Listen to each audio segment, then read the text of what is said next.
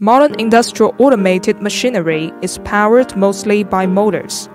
The torque generated by a motor in operation provides driving force for conveyor belts, gears, chains, and other mechanical components. So, a motor naturally becomes such an integral part that is key to the driving system. When it comes to the protection of core power part, you can't pay too much attention to it. Thermal overload relays are used to provide overload protection, open phase protection, and protection against unbalanced current for motors. And they can also avoid heating in electrical equipment.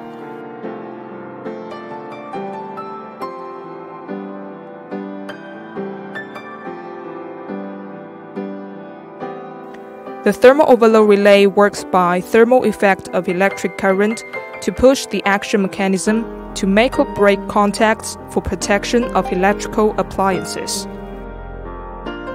A thermal overload relay consists of a thermal element, action mechanism, bimetallic sheets, contacts, a reset button, etc. To use the relay, you need to connect the heating element in series with the main circuit of the motor, and let the normally closed contacts in tandem connection with the control circuit of the motor. When the motor is running normally, the heat produced by the thermal element will bend bimetallic sheets, but it's not adequate to trigger the contacts of the relay. Once the motor is overloaded, the bending degree of the bimetallic sheets increases to push the guide plate to separate the normally closed contacts.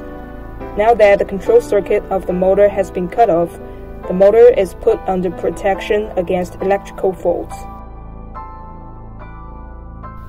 There is a buckle on the relay to be inserted into the hole on the contactor.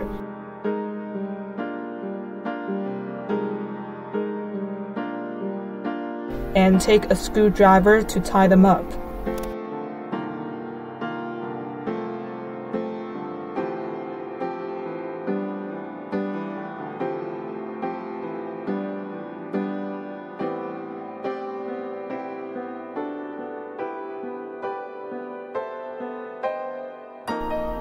To further make sure the two devices are securely connected, we will use a multimeter to test them.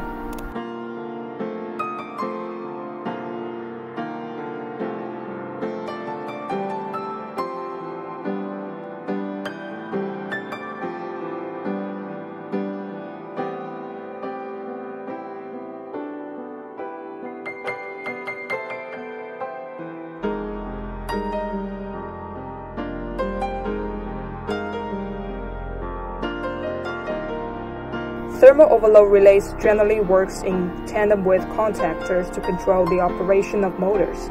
The wiring is not complicated.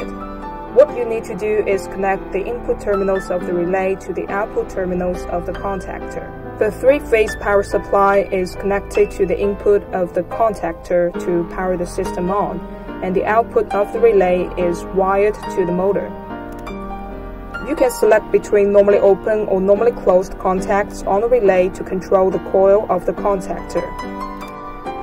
Here we'll use the normally closed contacts.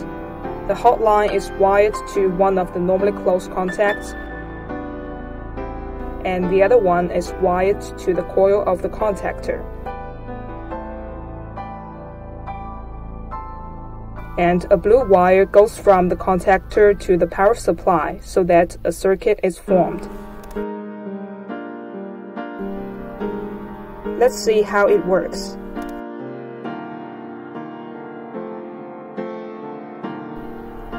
Switch on the power, and since we choose normally closed contacts, the whole circuit is closed so that the motor starts running as soon as it's energized.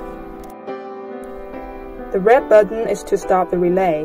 Long pressing on it will break the circuit and the motor is de-energized.